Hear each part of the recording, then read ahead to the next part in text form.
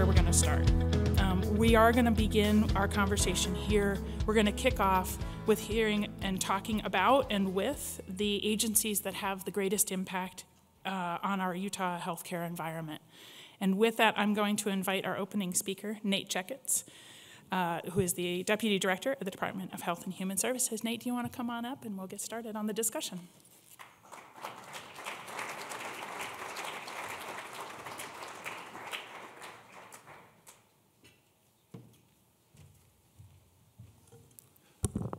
Yeah, thank you, Kathleen. Thank you, State of Reform, for hosting this and for HMA for bringing us all together.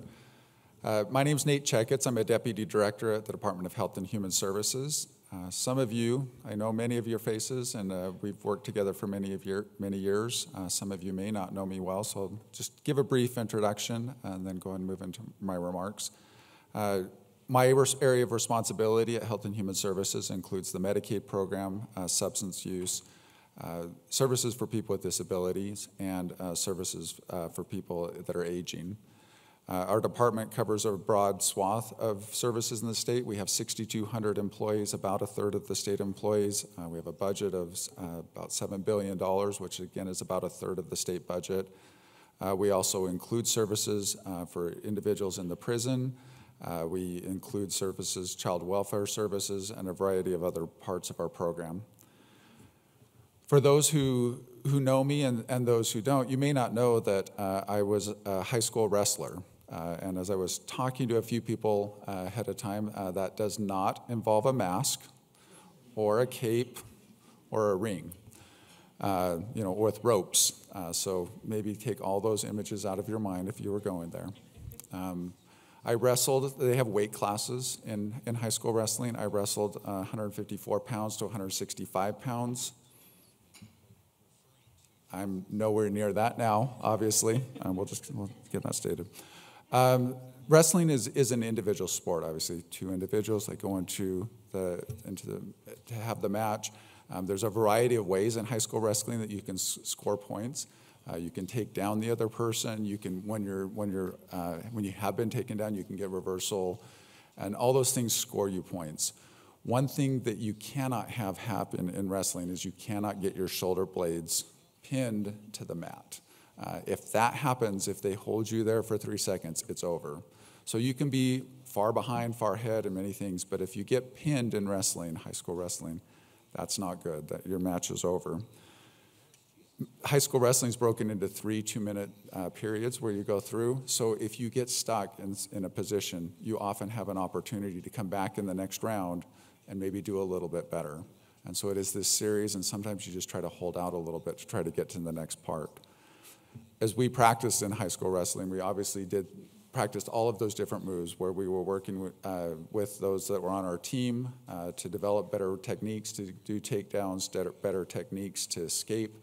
And one of the things that we worked on a regular basis was if in case we got turned over onto our back, what we could do to not get pinned. We worked on strengthening our necks, worked on special moves to be able to get out of that position. Now, high school wrestling is also a team sport. So each of those individual matches, you can score points. And as you do that, that contributes to your team score. If you win a match, that's worth 3 points. But if you win a match by pin, that's 6 points. So as you're going through those things, there's different strategies that you go about that. Now, my high school team was good, but not great. We were often competed for our league championship in our area, but didn't win it very often. We did have rivals. Mission San Jose was one of the schools that we always were trying to beat. And one year, when we were set up to do that, my match and that match was not very favorable for me. I was a newer wrestler at the time, and the person that I was going to wrestle had already been to state championships and was known to be a very good wrestler. So my coach, as he was prepping us for this and prepping for the team strategy, he knew where each of us needed to be in order to succeed in this match and be able to win this match. And he gave me the very lofty goal of just don't get pinned. That was my goal. I was there. That was his pep talk to me. Don't get pinned. So I knew where I needed to be on this one. And let me tell you from the start, this isn't a story where I had some miraculous comeback and I beat the state championship, so I can just set that expectation there. As we got out and we got into this match, he was a much more experienced wrestler. I quickly got into situations that were very problematic for me, and I ended up on my back very quickly. But because of my training and because I knew that our team needed me not to get pinned, I kept fighting and made it through the first round, second round.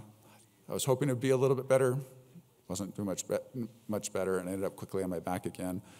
But again, because of the training and because of my ability, because of my desire to make sure that I was doing what I needed to do for my team, I managed to escape one more time. The third round comes up, and my coach was counseling me as we were going into that last round. And he was like, it's okay if he beats you by 15 points and you give up 5 team points. That's okay. We just can't have you pinned. Which, again, these great confidence builders, right? But he was a realist, and I knew I was in a bit of trouble, too. And again, I got put on my back, and again, managed to survive one more round where I did not get pinned. And even despite all of the times that I was in trouble, ended up only giving up 4 points for the team. And what one of those things, and our team ended up going on to win that match, and we were super excited that that was something that we were able to do. And we, in following years, building on that success, our team was able to win the league championship in the following year.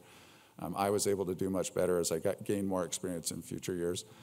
But one of those things that taught me at that time was that sometimes success is just surviving. Sometimes success is just making it through, being resilient, getting done what has to get done in that moment, which for me in that match wasn't this great thing. It wasn't like I have some victory to talk about. It wasn't that I have something particular that I did that was astounding. But in that moment, it was just surviving some very difficult circumstances.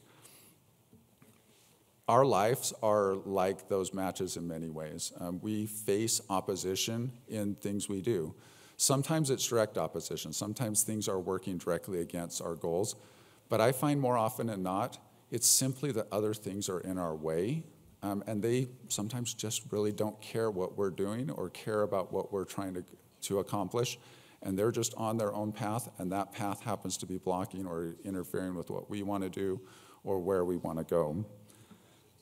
Like you, our organizations have faced some significant challenges over the last couple of years. It's been a very involved and demanding environment. Just looking at highlighting some of the things that our Medicaid program alone has faced in the last 3 or 4 years. In 2020, we implemented a brand new program. We brought on the Medicaid expansion. In 2020, we also, like all of you, learned to deal with what the COVID environment was. We sent all of our office workers home remotely, and in a single weekend, I don't know if you had this experience, but I'm going into the building and I'm watching what would appear to be like looting, possibly. We had all of our workers carrying their chairs and their computers and their monitors out the door into their cars. It was, like you, we experienced that.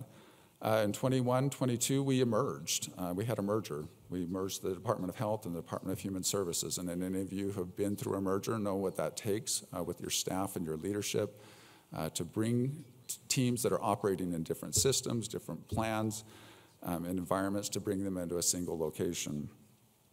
In 2023, we adopted a new IT system with the PRISM system, a new claims payment system for the Medicaid program.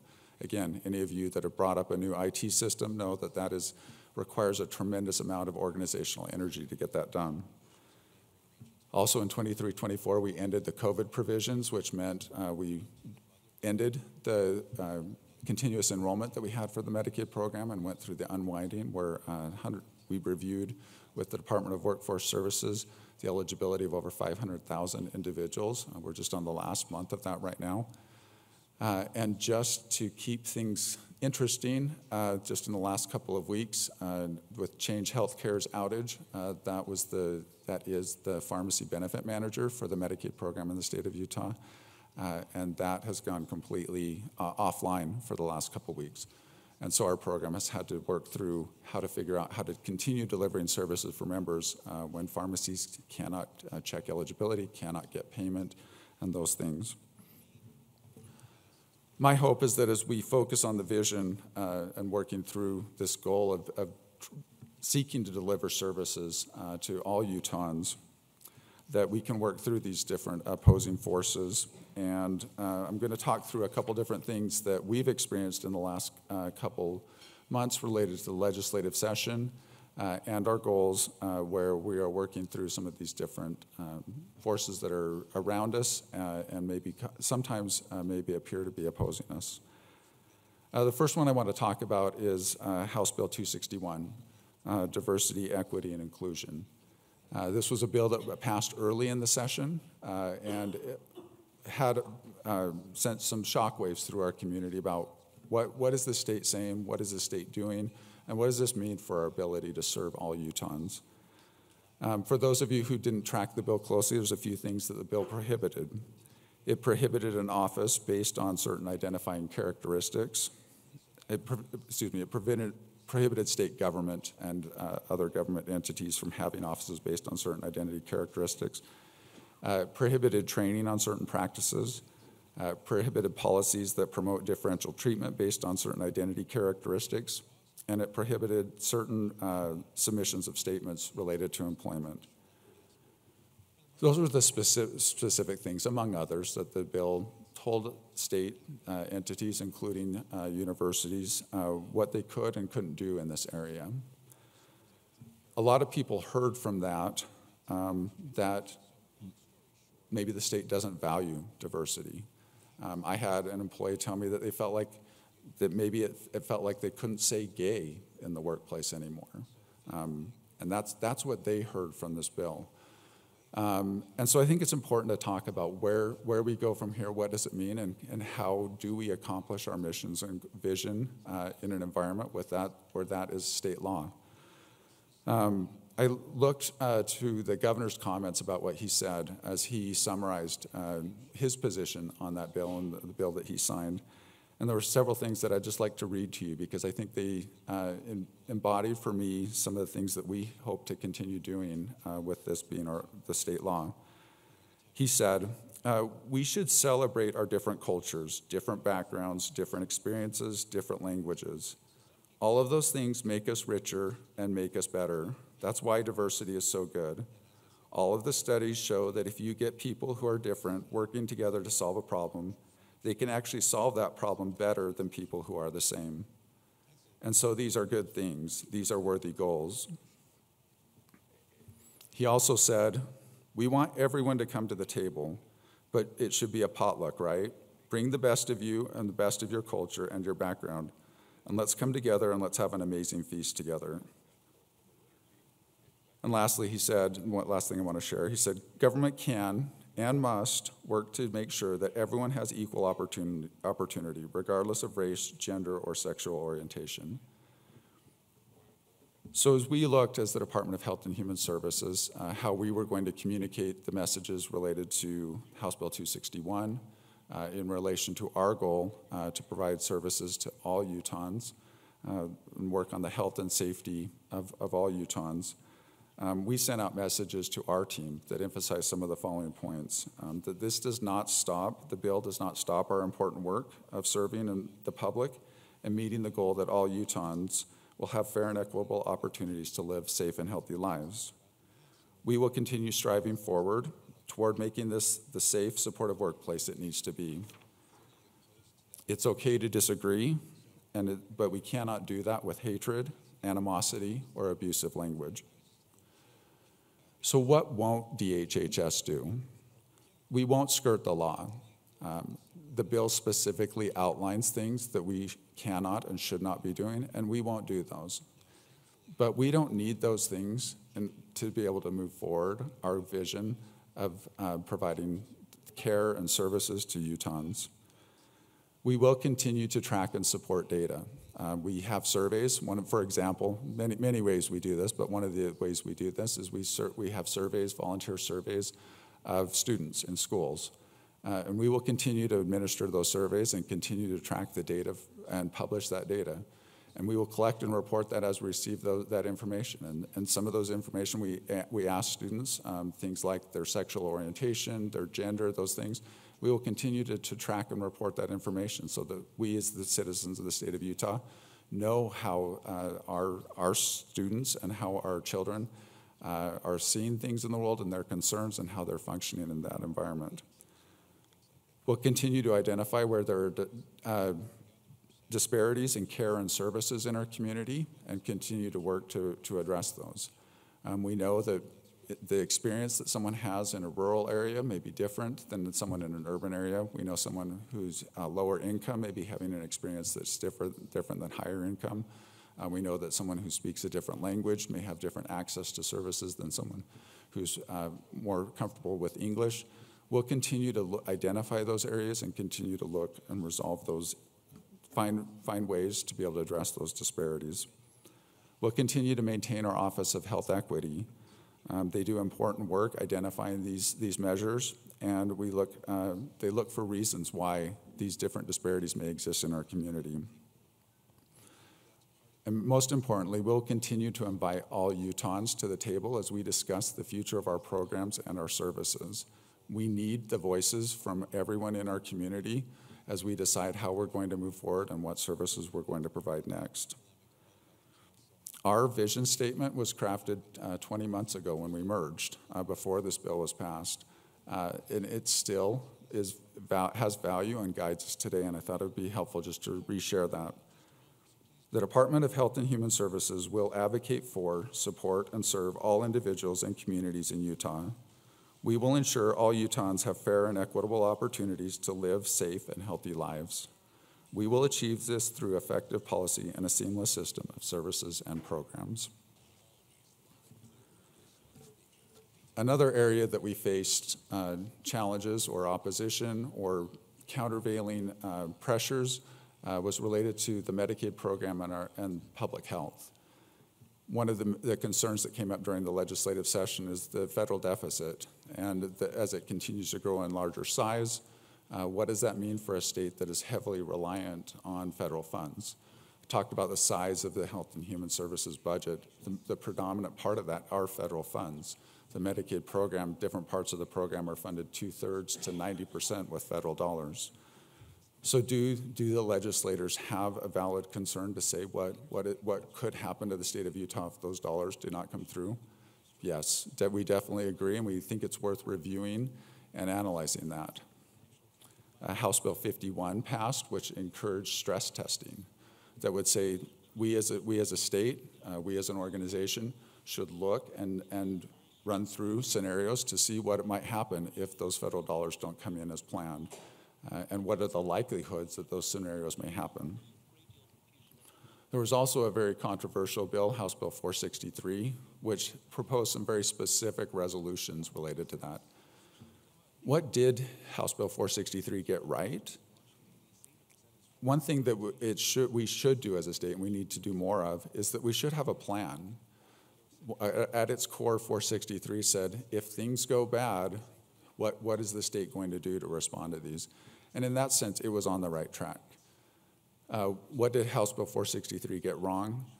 In part, it didn't include the community in helping decide what those items would be. What are the specific triggers that decides what is going wrong? What are the ways to remedy those? What are the things that the state will do if one of these situations happens? So we think there is an opportunity to continue that discussion. It just needed to happen in a different way. And we're happy that bill didn't pass, and we have an opportunity to continue discussing that outside of that statute. There were some things that were very important to our department as we went into the legislative session. We go through a process every year that starts as early as May, getting public input on what needs there are in our state related to our budget. We work with the governor's office through the fall and get guidance from his budget in the December period, and then move into the legislative session to try to advocate for those things that we think will help improve the health and safety of Utahns. This year, things we were focused on was we have disparate rates right now for what we pay for behavioral health for children that are in custody. In an oddly, and bureaucracy and government work this way sometimes, oddly enough, that some of our children in the most vulnerable circumstances were getting paid, their providers were getting paid rates lower than the general Medicaid population, and that was of issue and concern for us. We have many individuals leaving jails and prisons that end up in a cycle of recidivism, and don't receive the services they need as they're coming out of those locations.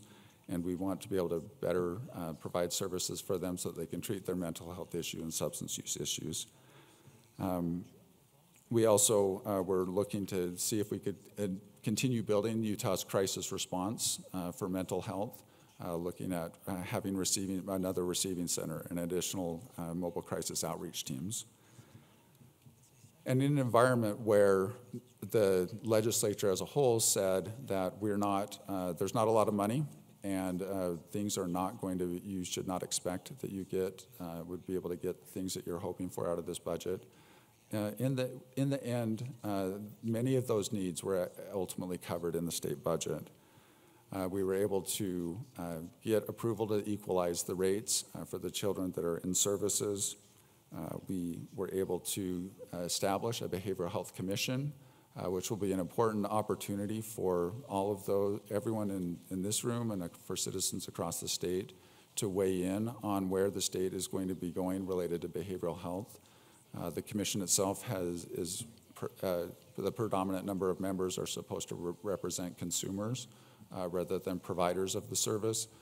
And many of the commissions or councils that are already in existence in the state are being brought into that environment so that we can have a single place to discuss next steps as a state and priorities as a state where we want to go related to mental health and behavioral health.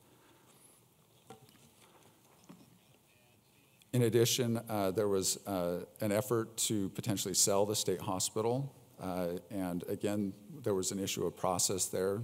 We think it's an important discussion to have about whether or not the current location and way that the state hospital is set up is the right way. We think that's an important discussion to have. One of the bills would have sold the hospital first and then would have put into law that the hospital needed to be sold before we'd even done a study of what the impact of that might be. So we're happy that that decision was reversed and gives us the opportunity to continue discussion about what is the proper role of the state hospital in the state's mental health system. One of the other areas that we received approval to move forward is related to the Justice Involved initiative, where we're going to be able to provide up to 90 days of service to individuals before they leave at the jail or prison. And be able to carry on some services with them as they leave, to be able to make sure that they're well integrated into the community as they leave jail and prison. Jen Strohecker is going to talk a little bit more about that in a session later on today, so if you want to get a little bit more in depth into that, it's an invitation to join that discussion, and she'll provide some more details as we go down that path. Lastly, I wanted to talk a little bit about our contracting process. And as we look at how contracts have historically been structured, they've primarily focused on outputs and saying, here are some things that if you do these things, we will make these payments for you. And while that's a very straightforward way of making contracts and payments, we often aren't able to measure after that whether or not we really are getting the outcomes we want. As we talk about looking at our public media campaigns, often they looked at the number of impressions that individuals had based off those media campaigns. So we would know, and our contracts are very good at measuring how many times somebody saw our billboard, or estimates how many times they saw the billboard or clicked on a link. But did that really result in people changing their behavior or an improvement in the health and safety of Utahns? And so given that environment, we are continuing to work, and we know it's a bit of an art in trying to figure out that right balance. We all want world peace, but we also know that you may not, as we contract with you to help us with social media, that we may not be able to achieve that in a single contract. And so where do we find that balance of being able to look at improving quality, improving, measuring and paying for outcomes, while still finding something that through the contracts we're achieving the services that we want to receive. Lastly, I just want to sum and say, as I talked at the beginning, there's often different opposing forces in our life as we move towards our goal.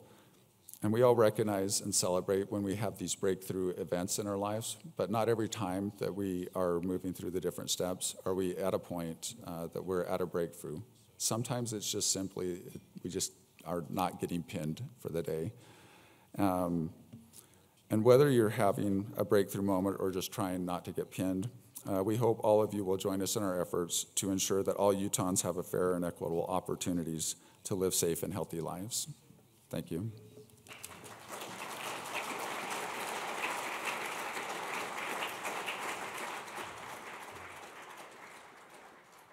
Thank you so much, Nate, and your microphone's there.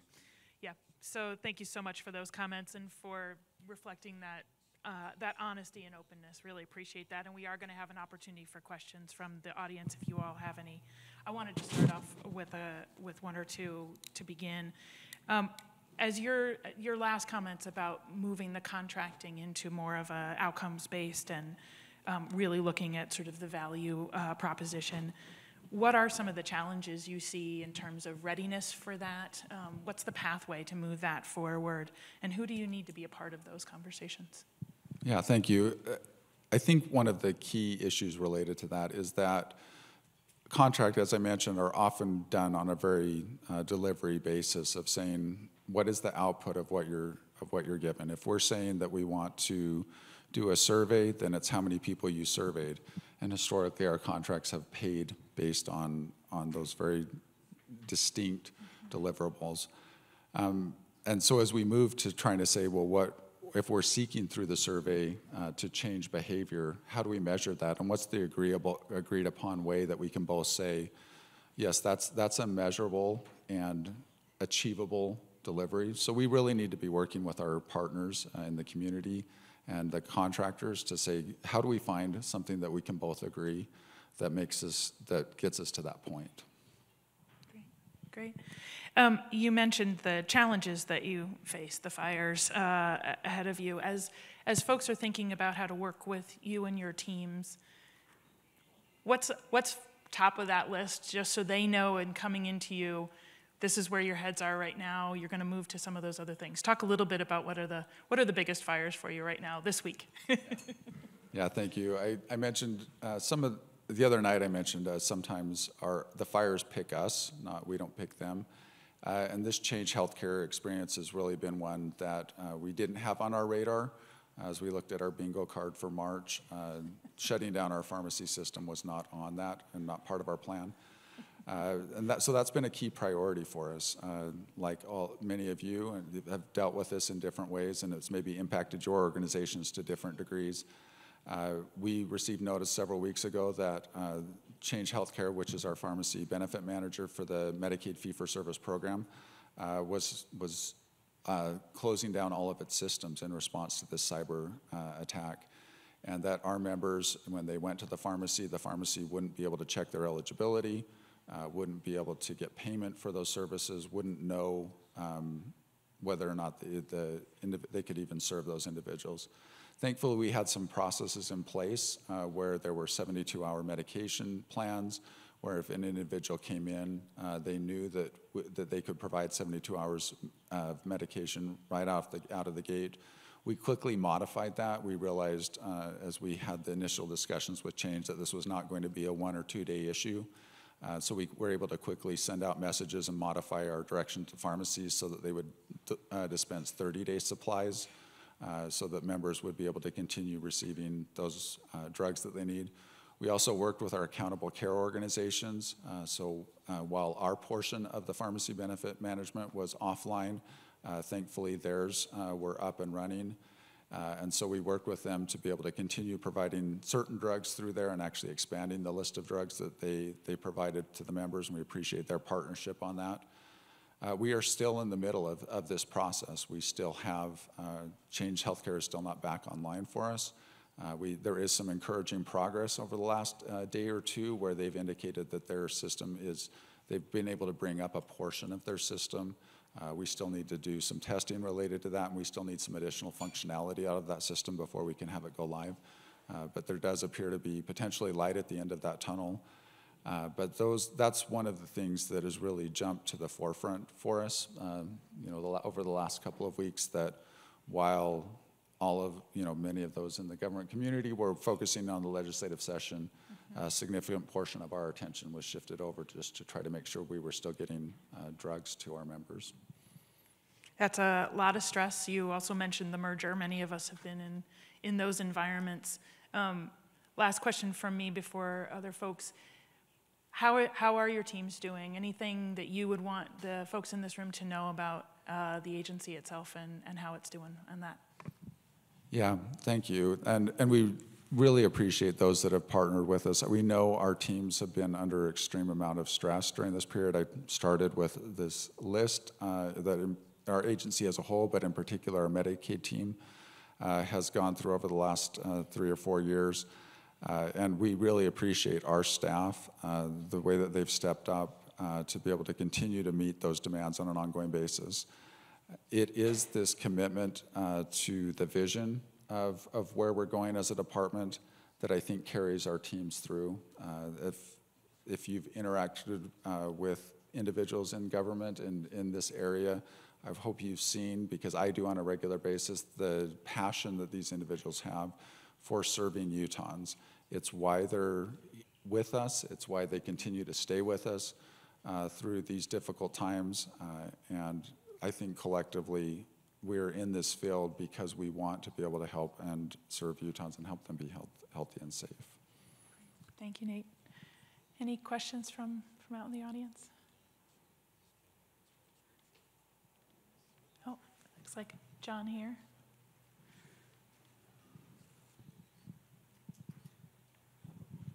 John Pullman from the One Utah Health Collaborative. Nate, this might be kind of a delicious hypothetical, but let's say you go on vacation, right? Take a break. Sounds nice. Yeah, doesn't it? And you come back and there are no emails and there are no meetings on your calendar for a few days and the staff is rested. I know. And some of these fires, redetermination, PRISM, like things start sliding out. What do you do, particularly in the Medicaid program? What do you start thinking about if you can be proactive? What would you do? Yeah, thank you. That's a great question, and it is obviously hard to prioritize strategy decisions and next step discussions. But thankfully, even in these tough environments, we've been able to lean into some of those ideas. We're really excited about this Justice Involved initiative. It's an area where Medicaid has not been able to serve members in the past, that there were federal prohibitions against us serving individuals that were in jails and prisons, and it left a gap. It left thousands of individuals, thousands of Utahns coming out of very difficult circumstances where they weren't connecting, have not been connecting well with our behavioral health and substance use systems. And now we have the opportunity to lean in and look at the 90 days before they are released, get them on the Medicaid program, start them in treatment and services, have staff that actually help them coordinate their services as they come out so that they're connecting those environments. So that's one of the things that we're super excited about. And so if I had the blank slate, that's one of the things that we would be working on. Another area that we're really excited about is this Behavioral Health Commission. Now the commission itself is great, but it really just represents the ability of our state to come together and have some really key discussions about where we want to go next related to behavioral health. We've been fortunate that the legislature has, over the years, provided funding on a repeated basis for different behavioral health programs. The opportunity is to get a little bit more of a cohesive strategy and prioritize where we're going to move through on those. We need to better integrate behavioral health services with our physical health services, so that's another area that we are focusing on, and I would prioritize if I had a few extra hours to continue to work in that area. We work with our managed care plans to figure out how to better bring in our behavioral health services. Currently, Medicaid has those divided for most members, that there's one contract for behavioral health services and another contract for physical health. We're working on ways to bring that together, and more importantly than the contracting, it really is down at the member level. Can they go in, and when they have a physical health visit, what is their access to behavioral health services? Because that's, for many individuals, they have both. And so to try to go through two completely different systems to get that, what are the ways that we can incentivize areas to bring those services together? We've talked about community health centers, we've talked about individual clinics that are looking at ways to integrate, but how do we incentivize that as a state? So thank you for that question. It's nice to dream. I hope it having comes. a few free hours. And the vacation was a nice dream, too. But. I am confident that the themes we've been talking about so far this morning will come up repeatedly throughout the day. And I really appreciate you starting us off so strong and with some great thoughts for us to think about going forward. Please join me in thanking Nate for his comments. Thank you.